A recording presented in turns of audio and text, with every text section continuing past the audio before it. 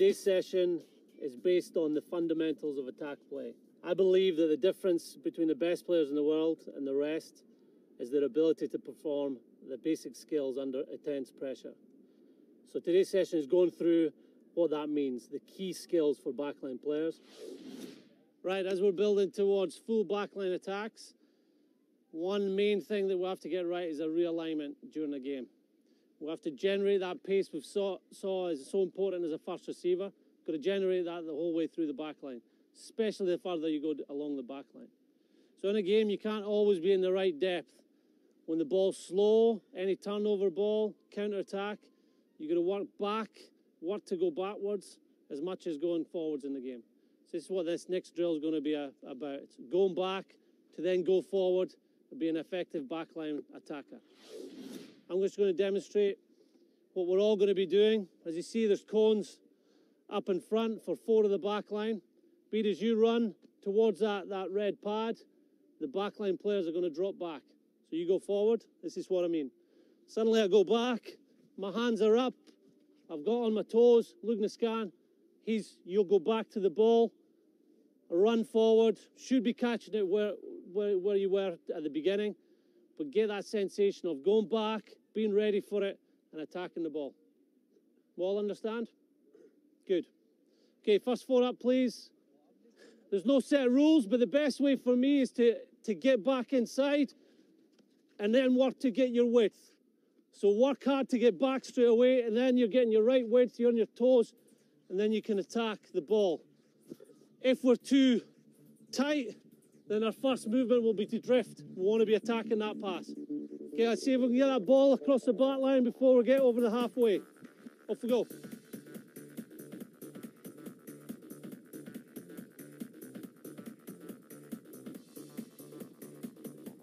Good start.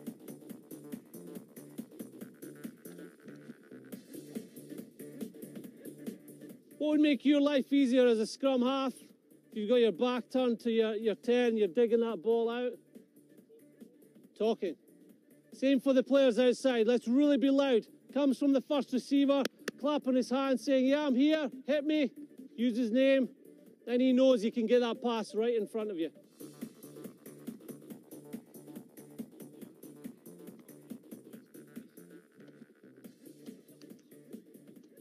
Keep working on that grab. It's trickier in these weather conditions, but it's very important we get that decisive catch.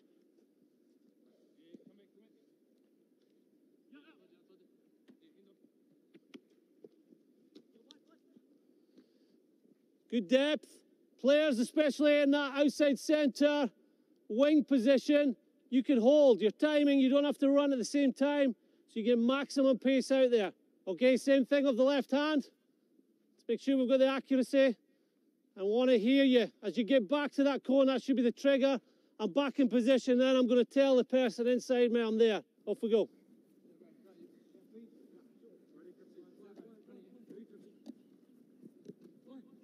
Nice, good talking, nice catch.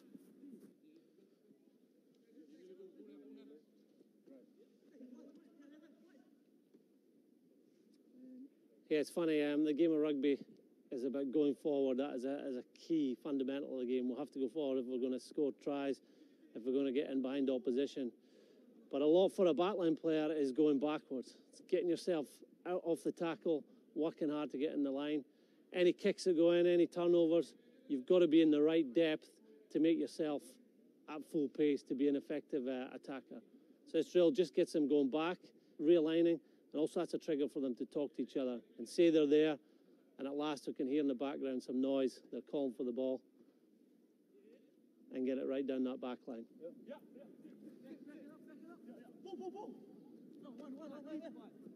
Okay, I'll need 4 up, working off the right, 4 off the left, which means one person will step out.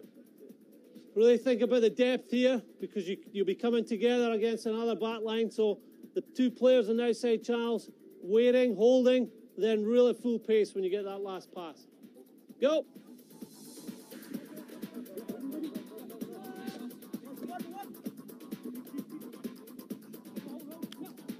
Good. Okay, let's go.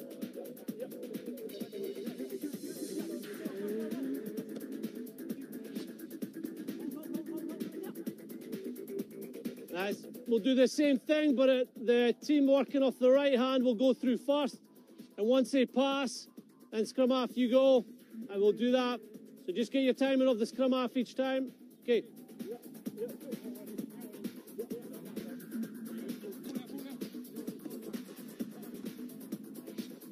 Good.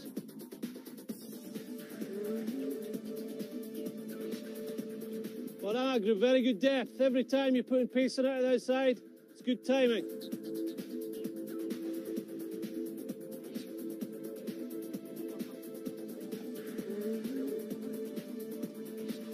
Nice.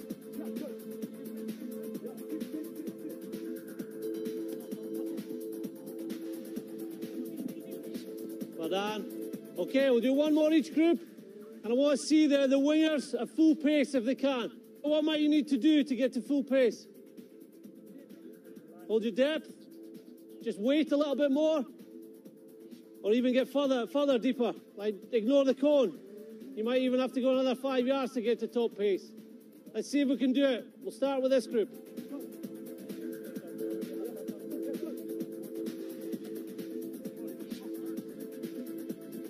Well done. Good pace.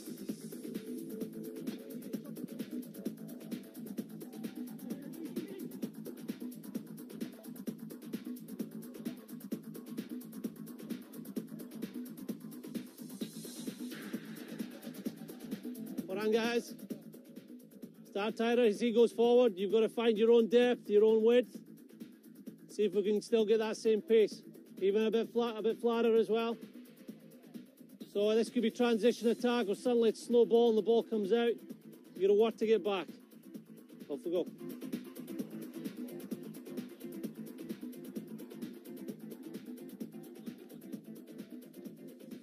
Well done. Next part is about getting gain line. Getting over that gain line when the defence is aggressive. You can't beat them on the outside.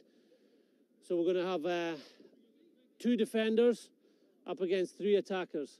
And it's going to be the weak defender, which will be me at the beginning, will either choose to come on the second receiver or the third receiver. So as an attacker, you've got to choose whether to give that missed ball on the gain line or the short ball by having what's called split vision. Being able to stay square, fix the man opposite you, but looking also on the outside whether I'm going out in the defence or going in. As soon as I turn my shoulders either way, that's when the decisive pass is given. So gain line drill, if we get our width, so you two guys are quite close together but wide enough from the 10. If you imagine the hole is either going to be just inside me or outside me. So in a game we'd have another defender just outside you, and you're reading what I'm doing. If I start to move like that, where's the ball going to go? Short ball. I'm going in here, straight across.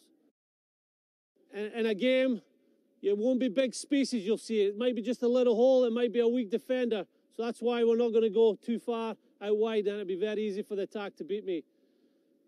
So you're going to, let's take it back 5 yards. You're going to move on the ball, fix that defender. As soon as you see what I'm doing, trust your instincts and go through that pass. Off we go. Good start. 1 from 1. Easy one for you.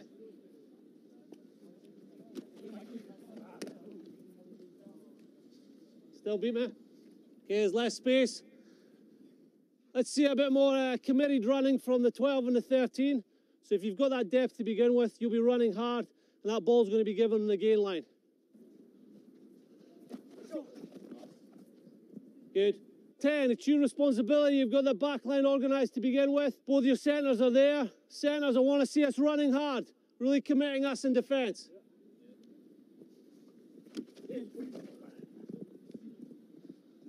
Need you up flatter, hitting that ball at pace. It's all right, you're decisive, made your decision early. Good. Good. Let's have a couple more.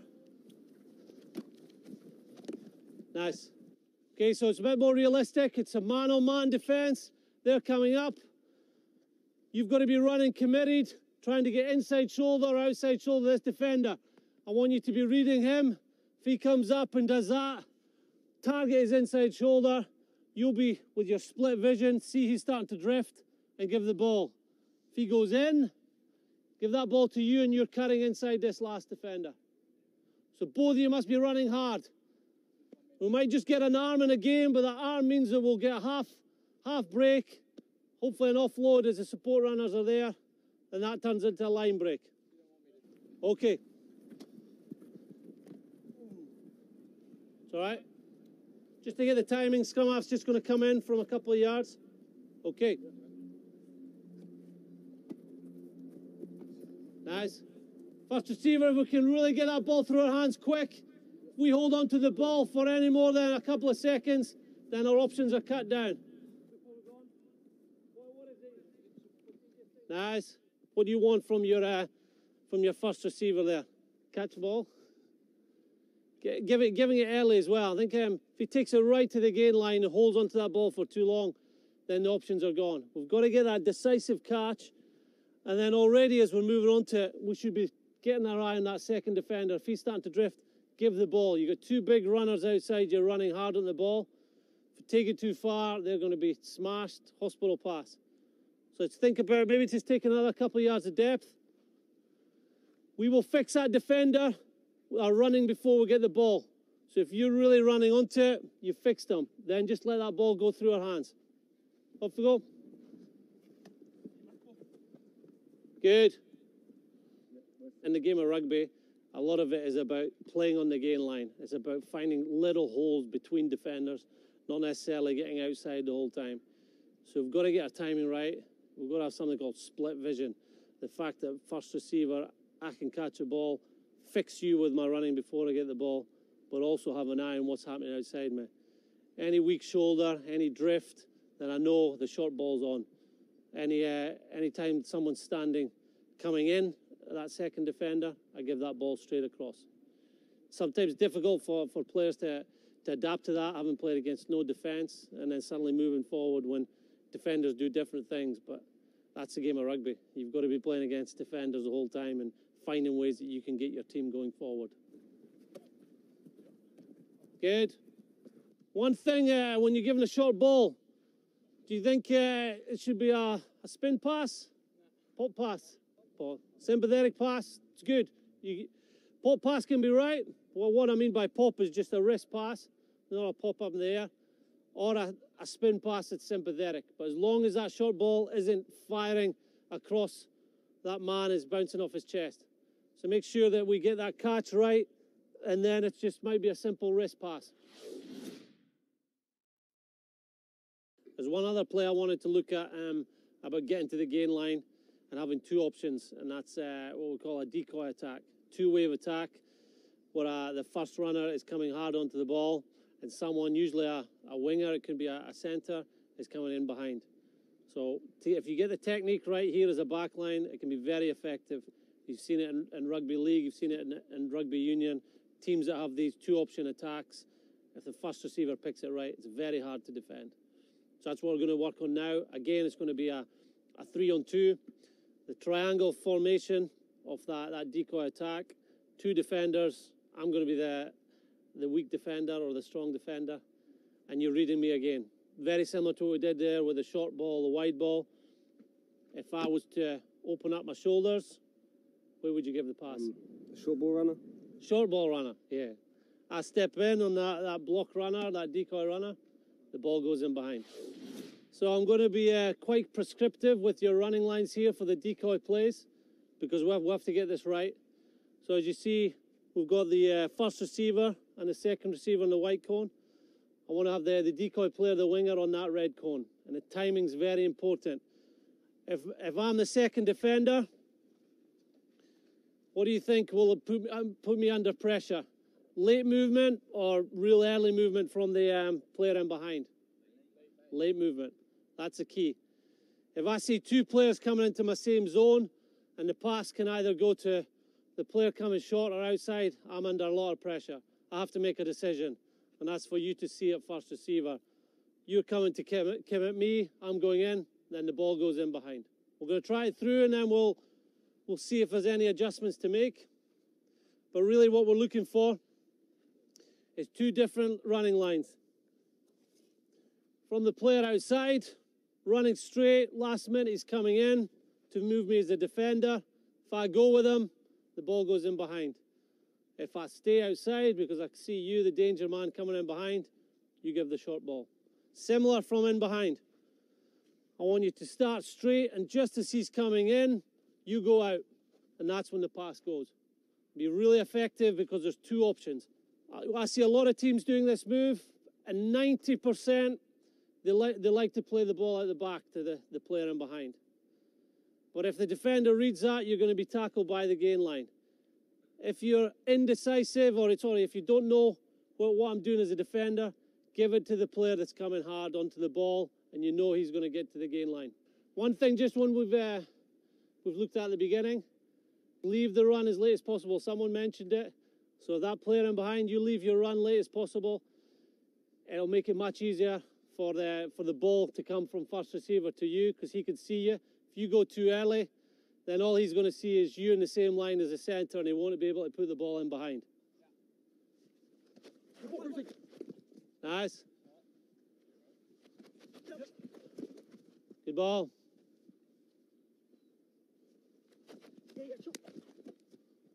Okay, just that last one there. Just the point I was making, if you go too early, if you get the ball to 10, I go too early, you're going to find it hard to get that ball in there. So late as possible as you're going in, I'm still here as an option. And as you pass, that's when we cross. Player in behind, just leave your run slightly later. Okay, keep him coming through. See, that's what I mean. Two players going too early, and we can't get that ball in behind.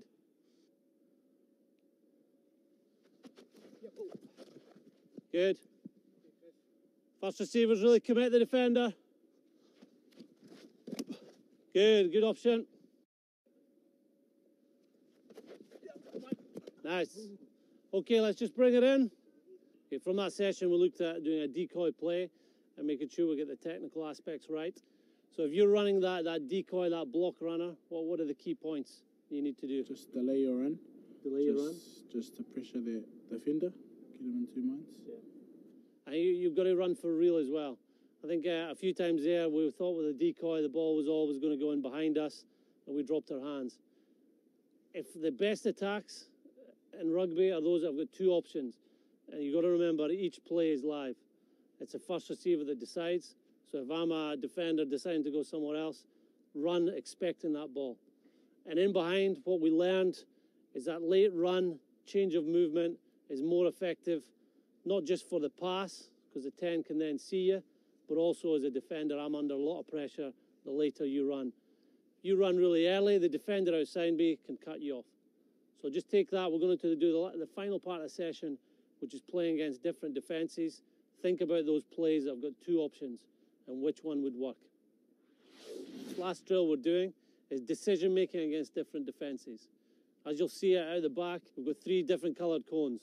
So the light green cones are simulating a drift defence. They're quite narrow. They're going to work hard together to cut down that space on the outside. Orange cones, normal defence. So you can play against them like a normal spaced out man-on-man in defence. The final ones, the blue cones, are wider. They're going to be coming up very hard, a blitz defence. So you've got to look at the best options of playing against them. So against a drift defence, what are we looking to do? What's the best way to get past a drift defence? Probably have someone coming back on the angle to hold them drifting. Yep. So if you just keep shifting it, they're just going to keep drifting off you. Yep, absolutely. And one key for me is to get outside that defence to begin with.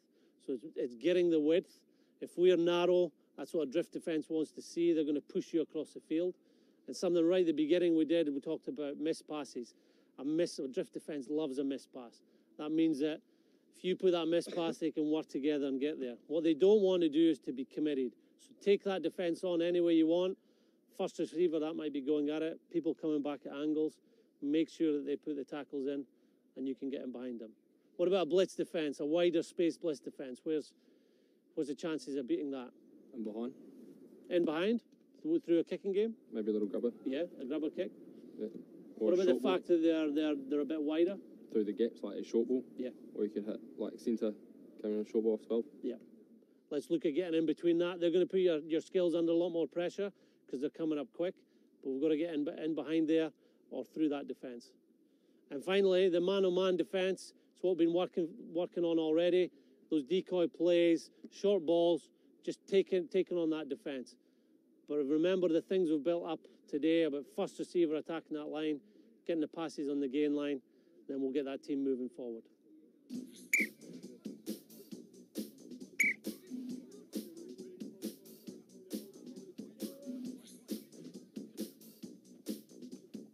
It's okay, remember, get enough depth. Let's go again. Remember that work to get deep enough. Remember the second whistle.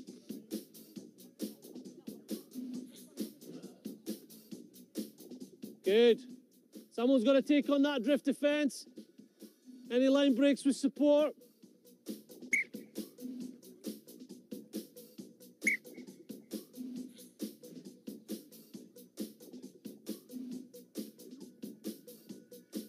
Well done, good talk.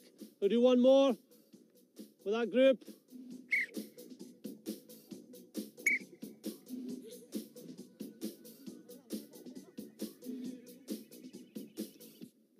Good.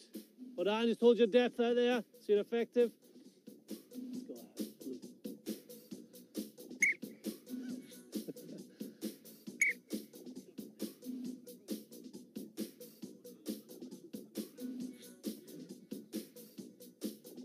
Good.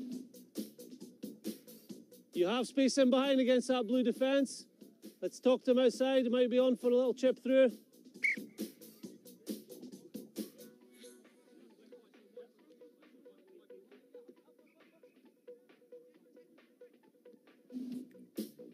Just one observation. You remember that drill we did about the realignment, going back to go forward? Do you think we're getting far enough back?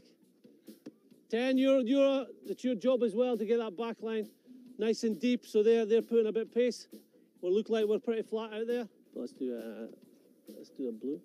But when you're coming up, come really fast, but come in. So you might be standing outside the second man, but come in, like you're cutting them off and see what they do. Yeah. Second whistle. Yeah.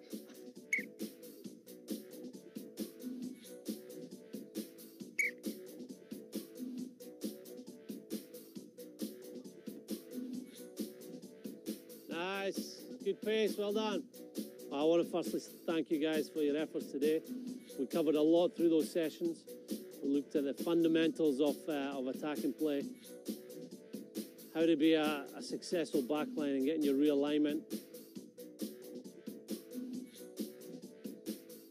And finally, decision making against different defences and what plays you might put on against different defences.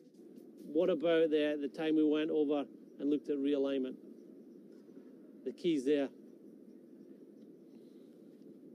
Just hold your depth and like realign closer and then space out.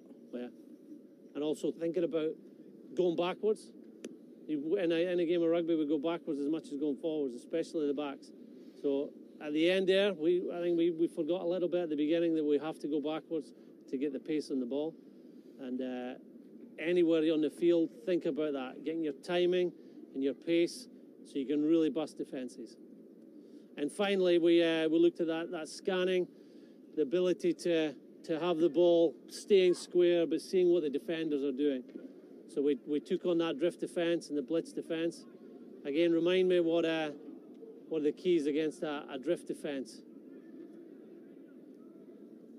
Either someone like penetrating the line or just use all the hands. I don't think the skip pass isn't really on because they just like drifting on that. Yeah. And even I think against a drift defence you can challenge that line even more, so get a bit flatter, so you're fixing the deeper you are, the more that they can get outside you and shut you down. That's what they want. They want time because they've got less numbers in defence. The opposite, in some ways, with the blitz defence, what's the options for us there? You got a bit of space in behind, so you can maybe look for that grubber or look for players making a running line either in or bouncing out. Yeah. And what we didn't cover, but what something else for you to remember is is two waves attacks, 2 waves of attack. They're very, very effective against blitz defense.